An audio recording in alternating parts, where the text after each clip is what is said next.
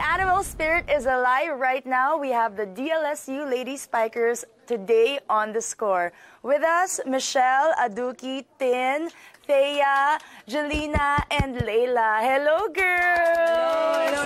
Welcome to the score. Thank you for coming and joining us for a quick chat lang. First off, congratulations, Aduke, for being captain bo this season. Thank you po. Season 82, ang tandaan mo na. Paano pa ako? Aduke, how does it feel? You're gonna be the leader this year, this season.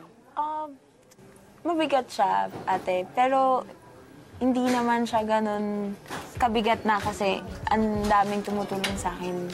Yung trabaho, napag-ahati-hati. So, hindi siya ganun ito.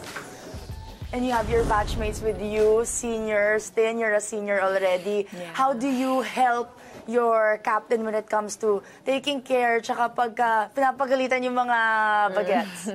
I think yung importante is we're always on the same page when it comes to managing the team, na walang conflicting ideas para isa lang talaga yung path na dadaanan namin as a team.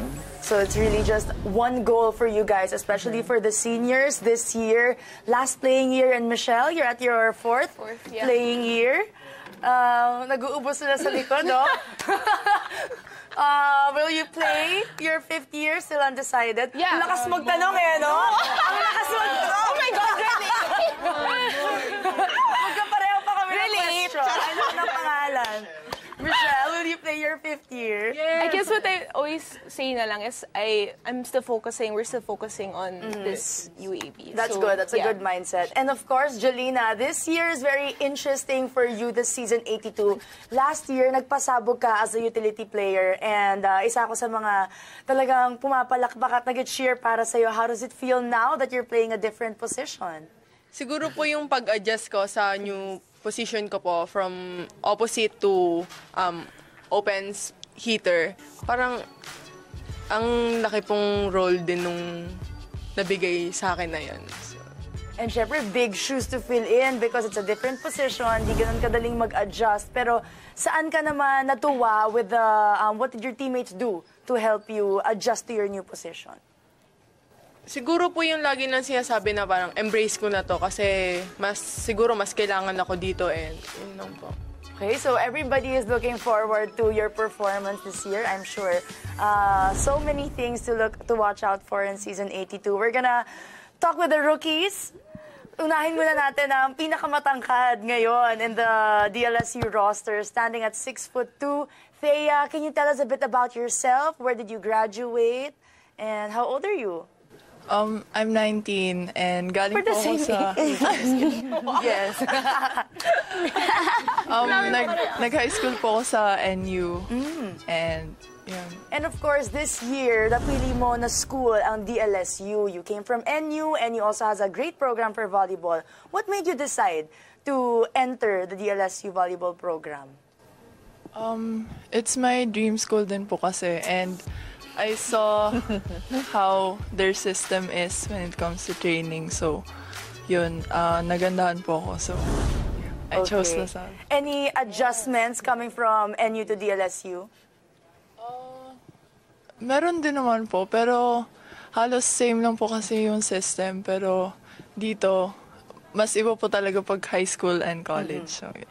Okay, and the fellow rookie, Leila, welcome to LaSalle. Yay. Welcome to the score also. First time. Leila, how about you? Tell us something about yourself. I'm 19 also. I'm turning 20 next month. Yes.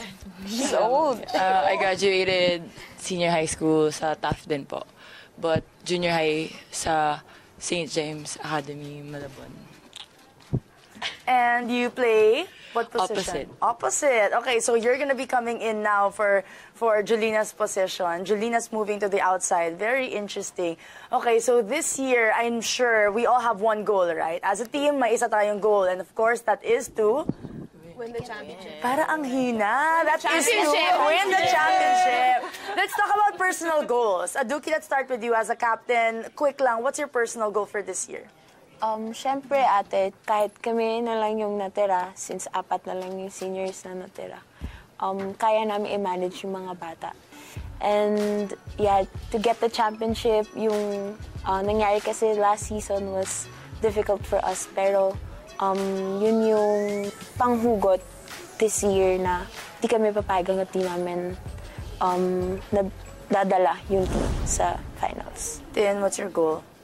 Leave a good legacy and a good reminder for the younger batches na yung animo, spirit, sana maiwan din namin and ma-instill namin sa kanila so that they can keep on passing it on as our seniors pass it on to us. And Michelle?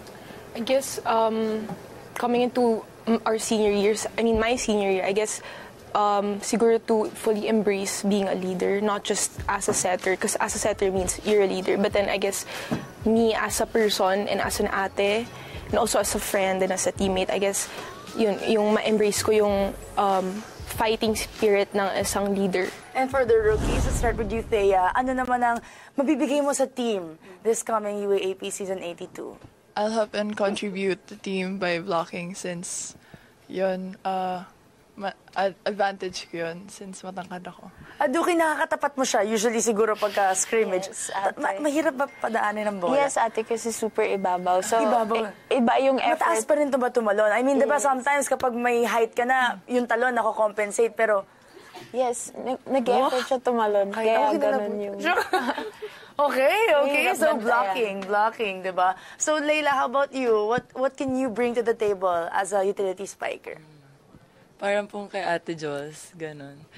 Feel ko, I'll try my best to like deliver a point sa attack and blockings din po kasi I have a height just like Thea. So, Yeah, you're 6 feet, our diba? priority is yung blockings po talaga. Okay, so babalik ang Great Wall of Taft.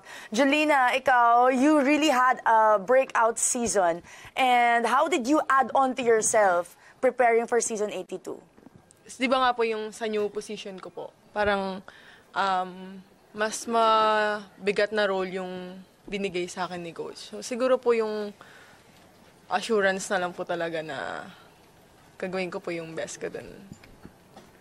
Everybody really wanting to do their best. A lot of things to look forward to this Season 82. And I'm sure sa pagbabalik natin, guys, marami pa tayong pwedeng pag-usapan when the score returns. What legacy did you learn from your seniors that you want to pass on to your younger teammates? Pag sinabing Lasal, tindig pa lang takot ka na. Patingin nga ako ng tindig mong yan, Duki. Tindig.